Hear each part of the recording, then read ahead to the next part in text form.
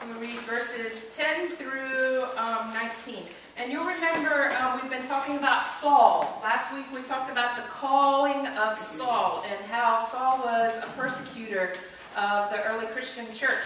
The Christian church called itself the Way because they were trying to follow Jesus, who is the way, the truth, and the life. And a place where sometimes they were respected and received, and other times they were rejected and persecuted. And Paul was one of the chief persecutors of the early Christian church as part of the Jewish Sanhedrin, the rulers and the authorities in the Jewish church. And he was on a mission. And he decided not only was it good enough for him to persecute Christians in Jerusalem, but he got a letter from the Sanhedrin to allow him to go other places and seek out Christians so that they too could be persecuted. And it was on the road to Damascus where God struck him down and blinded him and asked him why he was persecuting him. And after Jesus spoke to him and called him, he was left blind. That's where we pick up the story today. In Damascus, there was a disciple named Ananias. The Lord called him in a vision. Ananias. Yes, Lord, he answered. The Lord told him, go to the house of Judas on Straight Street and ask for the man from Tarsus named Saul, for he is praying. In a vision, he has seen a man named Ananias come and place his hands on him to restore his sight. Lord, Ananias answered, I have heard many reports about this man and all the harm that he has done to your saints in Jerusalem, and now he has come here with authority from the chief priest to arrest all who call on your name.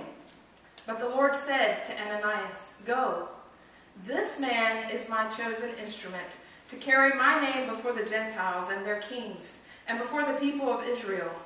I will show him how much he must suffer for my name. Then Ananias went to the house and entered it. Placing his hands on Saul, he said, Brother Saul, the Lord Jesus, who appeared to you on the road as you were coming here, has sent me so that you may see again and be filled with the Holy Spirit. Immediately, something like scales fell from Saul's eyes, and he could see again. He got up and was baptized, and after taking some food, he regained his strength. Brothers and sisters, the word of the Lord. Thanks be to God. Let us pray. Holy God, we just thank you and praise you for the life that you have given to us and the call that you have placed on every life in this room. God, I pray that you would give us courage today to take charge of our lives, to make a decision about what we're going to do with the one life that you have given to us. May we be faithful in our choosing. May we be faithful in our living. May we be faithful today to make ourselves aware for your presence, for your word to speak to us. Thank you, God. Amen. Remember the 80s? You know, in some ways it seems that you don't. I know you don't.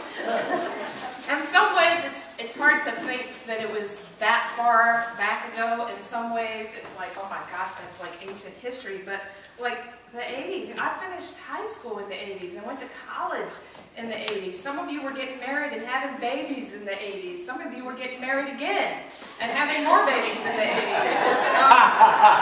You know, the 80s, it was a long time ago. And if you think about the way that technology has changed since then, it's been light years. How many of you typed your papers on a typewriter in college or high school? Yeah. How many of you don't know what a typewriter is and never saw one? Yeah, you guys probably never touched a typewriter. Let me just tell you, the action's a lot harder than your nice computer keyboard. So computers came a long way. It wasn't until I got to seminary, and I graduated seminary in '96. It wasn't until the mid-90s that I had my first computer, and it was a hand-me-down with floppy disk and a printer with the little dot things on the edge, and you had to rip the papers apart, and you had to pray that that little thing wouldn't get tired of going back and forth. It would take as much time as it takes to print one page now. Imagine this. It would take like that to make one sentence. You know, the printers now, one page, It would take that long to do one sentence with those old, ancient history. Somebody's going, oh, really, you're old. So I remember when they were first coming out, and I was on a retreat, and I met this woman. She was Italian, and if you couldn't tell by her name, Ana Maria Elena Gonzalez. No, it wasn't Gonzalez. I can't remember her last name. Bertoni. We'll just give her something in Italian. If you couldn't tell by her name, you could tell by her accent. I mean, she was really Italian.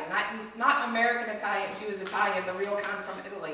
And she was talking about computers. And she says, these computers, they're like your mother. And I'm like, where is this going? You tell it to do something, and they say, are you sure? You remember that? You get the little prompt, do you really want to do this? And you put yes. And then they say, are you really sure? Well, you know what? I remember those. And yeah, they do sound a bit like your mama. And wow, I can imagine Ananias that day when God spoke to him and said, go to Straight Street. There's a man named Saul there that I need you to go and minister to. That Ananias would have gone, are you sure, God? And what if maybe he was Italian? Are you sure, God? Are you really sure? Because do you have the address right? Straight Street, Judas's house? I heard that Saul, he hasn't changed his name yet. I heard that Saul, that man who is persecuting Christians, is staying in that house. Are you sure, God, that that's where you want me to go? What a difficult calling for Ananias. You must think that he was kind of fearful, because he had heard that Saul had persecuted Christians. He had probably heard about Saul being the one who headed up the execution of the apostle Stephen. He had probably heard that Saul had a vendetta against those who were a part of the way, those who were trying to follow after Jesus Christ. You had to imagine that Ananias would have known about this man who was coming with a letter from the high priest so that he could seek out those in Damascus and persecute them too. But as much as Ananias might have had fear of Saul, greater than that was his respect for God. And so when God spoke to Ananias went. Now there's some things that I want us to talk about today, that the call of God on a person's life changes. So we already know the end of the story, that the call of God on Saul's life changed him from a persecutor of Christians to probably one of the greatest people that ever lived other than Jesus Christ, and had more impact on the Christian church than anybody other than Jesus Christ. Would you agree with that? What polar opposites. That's the kind of stuff that the call of God will do. And I want you to think about the call of God upon your life. Because you might say that's just for preachers or teachers or somebody besides me. But the Word of God calls each and every one of us to be disciples of Jesus Christ. You are called to be a disciple of Jesus Christ. Guess how many days you are called to be a disciple of Jesus Christ? The days after you worked really late the night before and you have a hard time getting up in the morning, those days you're called to be a disciple of Jesus Christ. The day that you and your spouse had a spat in the morning and you just feel like, at those days you are called to be a disciple of Jesus Christ. The days that you wake up and you go, my body has betrayed me, and I can no longer go on with all of this stuff that's happening in my body. Those days, you are called to be a disciple of Jesus Christ. Jesus never promised it would be easy, did he? I do not find that in Scripture anywhere. People will say, cast all your cares upon the Lord and everything will be hokey-pokey forever. I don't think it says hokey pokey in the Bible. And that is true. Cast your cares upon the Lord and He will relieve you of your burdens. That is true. But He never promises that everything after that's going to be easy. Some people will say, just give your life to Jesus and everything's going to be all right in your life from then after. You will never suffer. You'll never be disappointed. That is just not true. That's not in the Bible. What it says is, give your life to Jesus Christ. He will save you from your sin, and you will spend eternity with Him. And no matter what happens, He, Jesus Christ, will be with you.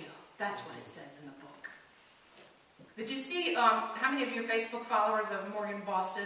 Yesterday she posted, actually she sent me a text. I was so blessed she sent this to me in a text. It's a picture of Kemper. Was he 2 years old? And he's sitting in the middle of her bed with her big Bible, her study Bible. And he's flipping through it and he's going, "This is my Bible." And she says, "What does your Bible say?" "It says, Jesus loves me. The Bible tells me so." If a 2-year-old can figure that out, oh my goodness. You and I better wake up, brothers and sisters, because Jesus Christ has called your name. And He's asking you to be a disciple. There is a call on your life, whether you like it or not. And I got to tell you the truth. I ran from my call to ministry for a very long time. My mama could tell you stories. And I remember when my college campus minister came to me one day and she said, "You know, I think you have gifts and graces for ministry." And I laughed at her. And I said, "Well, thank you. That's really nice of you to say, but when God says so, I'll do something about it." It was years, 10 years later, that I finally said, "Okay." Well, you know what? If that's the way you have to answer God's call, you're in good keeping. Think about people like Moses. He was a murderer. He had a terrible stutter.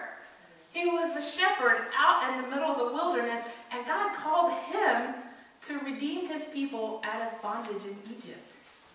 God called him to receive the letter of the law, to be one of the very few people that ever physically experienced the presence of God and lived to tell about it. What about David? Who is the greatest king in all of Israel's history? King David. David was an adulterer, and he fell in love with his best friend's wife and had his best friend sent off to battle and had his people kill him so that he could steal his wife. So if you wonder if God can use you, let me just say, heck yeah. God wants people that are not perfect. God wants people who are forgiven and who He can empower. And so there's a few things that I want to tell you from this scripture that I gleaned about what happens when you respond to God's call in your life. First of all, I want you to remember when Ananias first heard that he was supposed to go and see Saul. What did Saul's name ring off a bell in his mind? Persecutor, fear this person. But when God spoke to him and said, "Go and pray with this man to give his sight back to him and pray for the Holy Spirit to come upon him," when Ananias went to Saul, no longer was he his enemy, but when Ananias prayed for Saul, he called him brother. Brother, the Lord has sent me to pray for you. So when we respond to God's call, one of the changes that happens isn't just what we're dealing with inside of ourselves, but it's the way that other people see us. They recognize, something's going on in that person, and I see how they're clinging to God. I see how they're looking for their scriptures. I see how they're carrying little Bible verses in their pocket because they don't know why, but at some point during that day they might need to pull that out. I see you. I hear about you. I know about you. Other people notice the change that God creates in you. That's one of the things that happens. One of the changes when we respond to God's call is how others see us. Another thing that happens is that God gives us new vision. For Paul, it was dramatic. I hope I never lose my eyesight, not even for a minute. That's one of my favorite gifts, my eyes. I love vision. And even though I'm getting older, my vision has changed, and I'm having to wear glasses now, I used to boast. It was only about 10 years ago that I had to start wearing reader glasses, and I was like, but that's okay, my distance vision is still good. You be careful what you boast about, because when you get older, your eyes do too. And so that is one of the gifts that I treasure most, is the gift of sight. I cannot imagine losing it, not for a minute, not for a day, not definitely for 3 days. For 3 days. But Paul needed those 3 days. Saul needed those 3 days, didn't he? He needed those 3 days to recognize that God was greater than he was. That God's call could be totally opposite of what we thought it was. Because remember, Saul thought with all of his heart that it was the right thing to persecute Christian believers. Because he was sticking up for his faith, his heritage, all the things he'd been taught in his life. God changes our vision sometimes so that we can see that something that we thought was completely untrue is now true. So God gave Saul new vision. Maybe it was scar tissue that fell from his eyes. I don't know. Was it like lightning and it actually burned his eyes?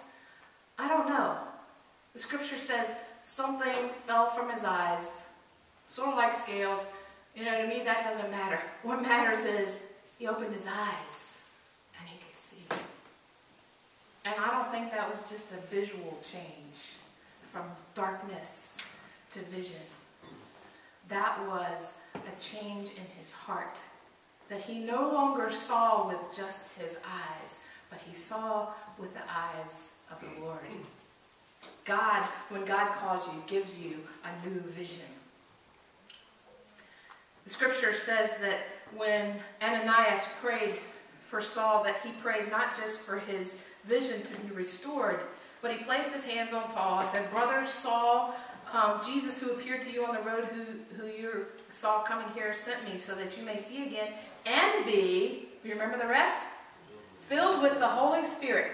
People, guess what? Saul got his own day of Pentecost right there in the house on Straight Street, where nobody who was a part of the way wanted to even go that day. Saul not only got his vision back, not only knew he was called, but he had a change that was so drastic, it was because of the power of the Holy Spirit that came upon him that day. I read a story about a missionary. A missionary went to his assignment overseas, and there was a car assigned to that position within the mission. And when he got ready to start the car, it wouldn't start. And so what he realized is that he would have to pop the clutch. So he went to a school near his home and asked the teachers to let a few students out. And they would push his car to get it started. And then when he arrived at the next place, either he would leave the motor running or he would park on a hill. He felt like he had just overcome so much right then by his own wisdom given by God, of course. And he was so excited that he'd figured this out. For 2 years, he popped the clutch. He had somebody push him to pop the clutch. He had parked on the hill so he could pop the clutch or leave the car running so he could go again. And at some point, within 2 years, his time ended there. And so the new missionary was coming to take his spot. And so there was a little orientation overlap there with the old missionary and the new missionary. The old missionary says, "Here's what I figured out about this car. It runs great once you get it started, but I can't get it started." And by that time, the new missionary had flipped the hood up. And the old missionary is still saying, "So I figured out a plan. All you have to do is get these kids from the school. They'll come and push your car." About that time, the new missionary wiggled a little wire and said, "I think there's just a loose connection." And he stepped into the car and it started right up. How many times do we have access to a power that we don't even use? And we devise our own way because we know better, right? It's my life. I know what needs to happen in my life. Well, maybe not. Maybe you need the power from the Spirit of God to direct your life. When you answer God's call, you answer to a higher power, and you are empowered to do what God calls you to do. There's some crafty sayings about God doesn't call the powerful, he powers the called or something, I don't know. But that's what happens. God will give you grace. God will give you power through the Holy Spirit to do what he's called you to do. Those who are called are empowered by the Holy Spirit. Last thing, fourth thing. At the end of Paul's stay, or at the end, after Paul had been healed and he had received the Holy Spirit, Saul baptized him right there. And baptism is a mark of becoming a part of the community. And it lets us know that no longer are we out there alone, fidgeting on our own, trying to figure it out. It lets us know that we are a part of something bigger, and that we have partners in the work that God has called us to do. Those who are called have entry into the community of faith, and you have other laborers to help you answer the call. You are Christ Jesus' disciples. Every one of you are called.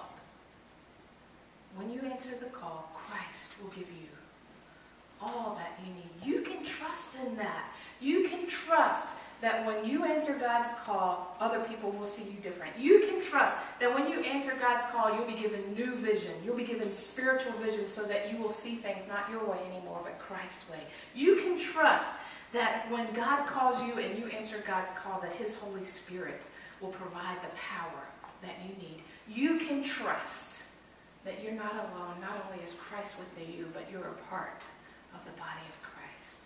So step up, brothers and sisters, today and answer the call that Christ has put uniquely on your life.